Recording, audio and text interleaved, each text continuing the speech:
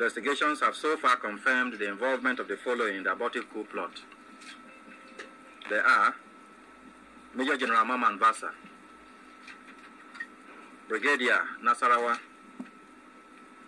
Group Captain David Ikpeme,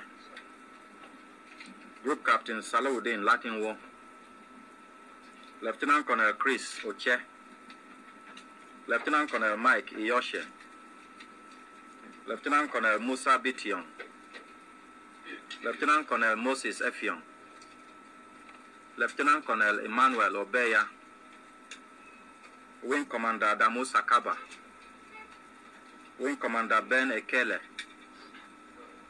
Commander A.A. Ogwuji, Squadron Leader Martin Luther, and Major Daniel Bamidele.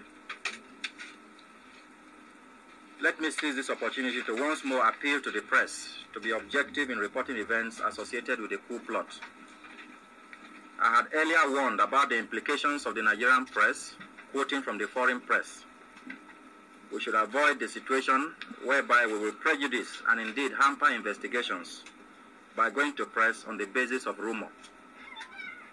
From time to time, press conferences will be held to provide an update on the abortive coup plot. Thank you.